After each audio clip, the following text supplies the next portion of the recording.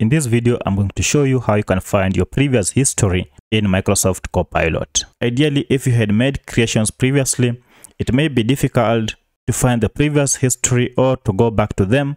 Now, to find your previous or your history in Microsoft Copilot, all you need to do is to click on this sign, which is for Go Home. And when you click on it, it will take you to this interface. But you realize there is a change on the icon. Now, this is the history icon, and if you click on it, it will highlight all the previous creations that you had made. So if you are looking for one of them, just go ahead and click on it and it will open.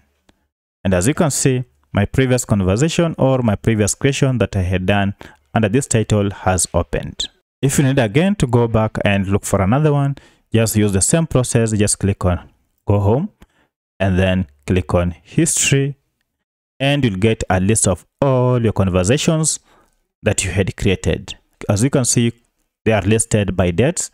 Go and find them by dates or by the title, and you'll be good to go. So if this video is helpful to you, kindly hit the like button and subscribe to this channel to support me. Thank you for watching, and let's meet in the next video.